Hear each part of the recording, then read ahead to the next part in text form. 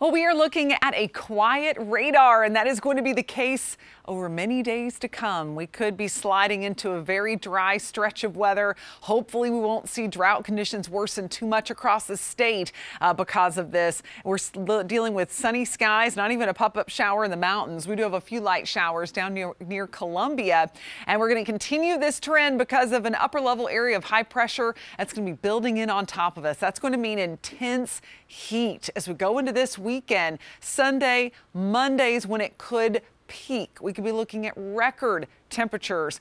And then the high pressure is going to start to back off a little bit. This European model actually, the GFS model sets off a few light showers on the western edge of this high pressure as we go into Tuesday. But the European model actually has us mostly dry. So we're going to have to see kind of how it plays out and how much moisture can build in, because I think we're going to need some rain at that point after having such hot, dry days in a row. Right now it is 80 though in Greenville, 78 for you in Gaffney, 73 in Asheville, sitting at 78. Pretty comfortable in Hartwell. As we go into tonight, a refreshing one. It will start off Thursday with that kind of weather where you want to take a walk or a run. It will not be stifling heat at all. Mid-50s for you in western North Carolina. Partly cloudy skies. Now the afternoon tomorrow doesn't look too bad either. 80s across the upstate. 83 there in Belton. 83 in Seneca. As we move up into western North Carolina, still 70s for many spots. So again, this extreme heat is going to hold off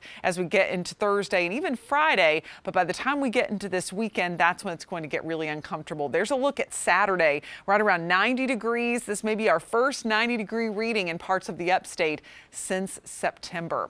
Now, a quick look at the tropics. We actually do have one system we're watching in the Atlantic. It's an area that's just northeast of Bermuda. Does not look to affect the U.S., but gosh, the tropics already heating up. A 40% chance that we could end up with our first depression or named storm of the season. So it's going to be hot as we head into next week and late this weekend too. We'll have 80s through the Thursday, Friday time frame, and then building heat into the weekend. 93 on Sunday, 95 on Monday, and then the heat will slowly back off next week, but it's still going to remain well above normal for this time of year.